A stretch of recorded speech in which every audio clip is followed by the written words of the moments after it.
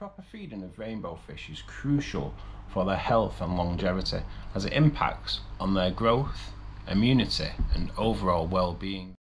In this video we're going to take a look at feeding rainbow fish, what they eat in their natural habitat, the dietary requirements and the recommended feeding techniques.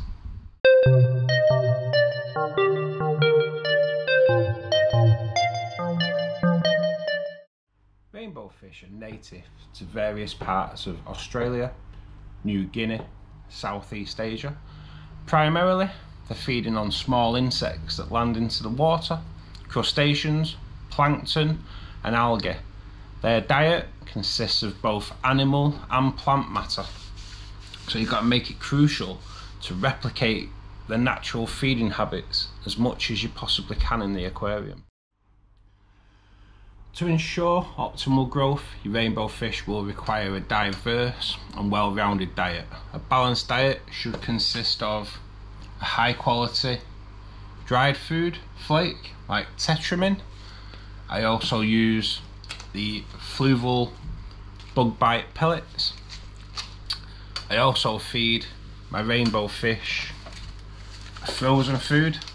I use frozen daphnia, a frozen cyclops, bloodworm and brine shrimp. Just thaw those out. I do actually add an additive to those as well.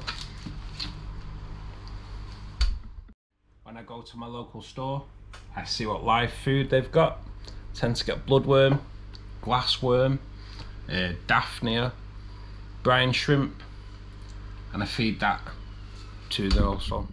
As I say, they will also eat plant matter, so feed them peas, broccoli, courgette or zucchini, spinach leaves.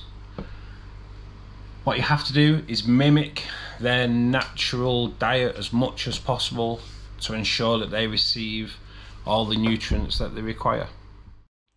When it comes to feeding your rainbow fish, it's important to adopt an appropriate feeding technique to ensure that they receive the nutrition that they need whilst not overfeeding, which will affect your water quality and can cause obesity.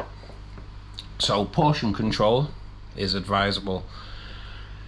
Feed them small amounts frequently, so this ensures that they get the food and no food is then falling to the bottom, where it can obviously cause more water quality issues. Not too bad if you have cories, things like that, because then obviously you're going to need the food to get down to the bottom. But if it's just a rainbow fish only tank, little and often, rather than dumping a full day's worth of food in, because they're just gonna, a lot of that's going to go into your plants, it's going to go down to the substrate, and obviously it will cause you some water issues.